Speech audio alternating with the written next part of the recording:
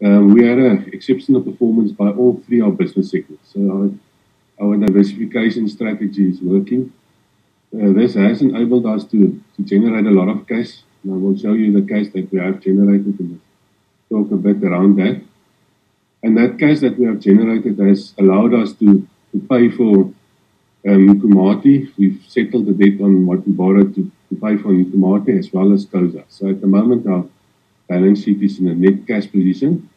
So we've got a strong balance sheet, and we've got a balance sheet that can support our growth that we want to continue with.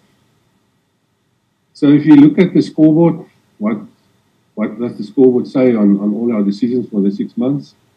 Our operating profit is up 65% to 582 million. This is similar, well, I'll get to the graph compared to the halves, where we compare the halves. Operating profit margin of 24%. Headline earnings per share is up 60.5%. Our interim dividend is 40 cents, and our cash from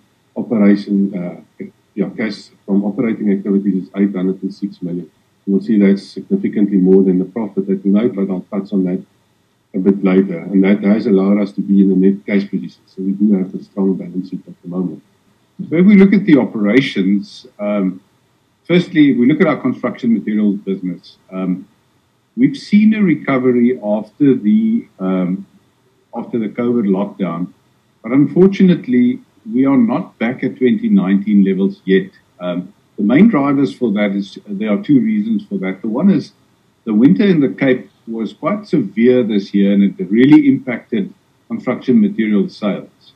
So we had especially July and August was quite a lot slower than the rest of the year in the Western Cape due to the weather.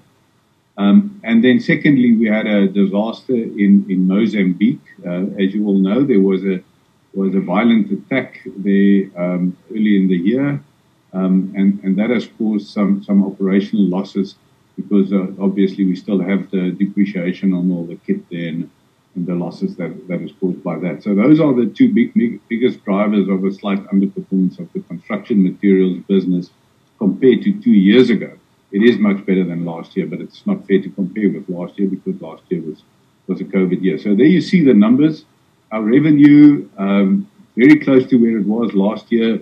The Western Cape in July and August just holding us back a little bit, but then the operating margin suffering because of the underperformance, as I just mentioned.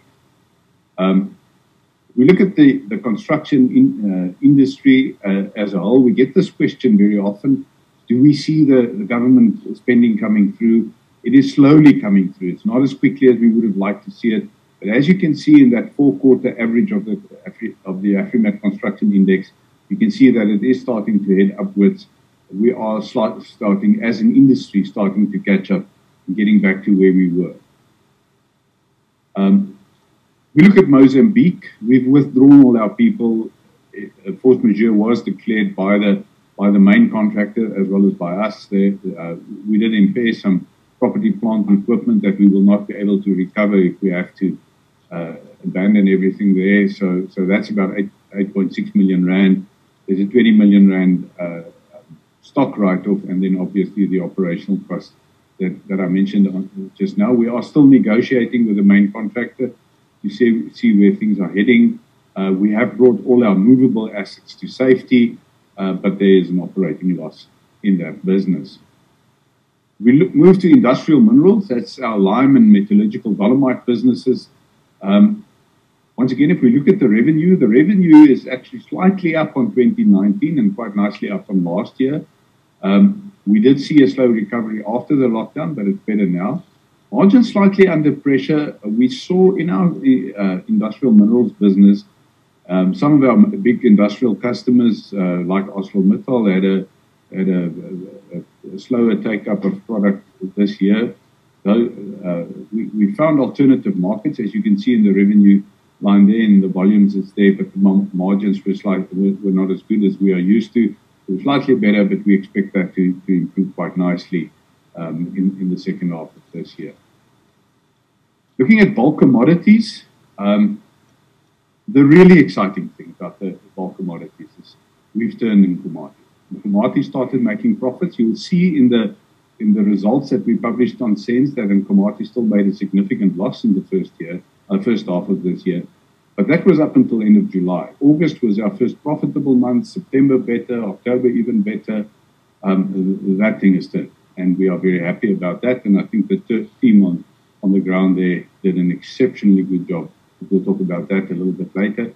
Jenkins, the other jewel in our business, we've started producing, and we'll share with you just now how much product has been sold from there. Doing very well. Demaneng now in sort of that equal state, and also doing reasonably well. So just looking at our assets, Demaneng probably has 3 to 4 years of life of mine left. We will then replace it with Driehoekspan and Doringpan, which was part of our Forza acquisition. So we'll move across in the right time to make sure that we have that right. And Nkomati has started producing, Jenkins has started producing, and Grabbenhage, we'll talk about that just now. It's the latest acquisition that we've announced. That the business case is being built still. It's looking quite exciting, but we'll talk about that just now. So looking at bulk commodities, our revenue increased by 79.3%. Nkomati and Jenkins started contributing during this 6-month period, and we'll share with you a little bit more on that now. We did have very favorable iron ore pricing. It was a record prices. I think it was an all-time record at one stage. It was north of $220 for a short period.